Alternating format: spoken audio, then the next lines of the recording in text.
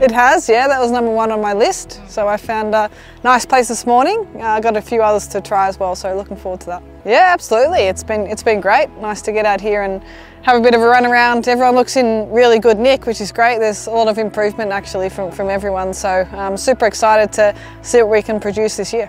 Yeah, good, yeah. I don't like the word retirement either, but yeah, it's been nice to be a little bit quieter, spend a bit more time at home.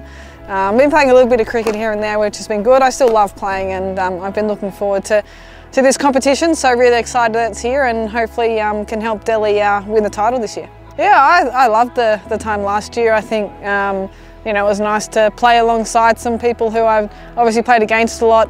Opening the batting with Shafali was a lot of fun, something I'm looking forward to again this year. And I think as a group we really gelled nicely. You know, very easy group, you know, nice to hang out with, and on the field we seem to be able to come together. So it was a lot of fun, and I'm sure this year's going to be much the same.